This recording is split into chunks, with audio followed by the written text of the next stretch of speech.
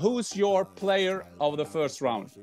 Well, I will go for a Gladbach player who scored 2 Wow. goals. I will go for, and if there are any Czechs listening, Tomasz Schwankara.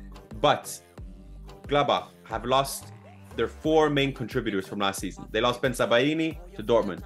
They lost Stindl, who went back to Karlsruhe, I believe. They lost Thuram. And they've lost Hoffmann to Leverkusen. That is a large chunk of their goal contributions, meaning there will be an expectations, a kind of pressure, I believe, on the young Czech 22-year-old who won the league with Sparta Prague last season, got his international debut, has scored as well as that. Tall striker, athletic, he can contribute, but Gladbach will need him. And he scored 2 goals in a 4-4 fixture.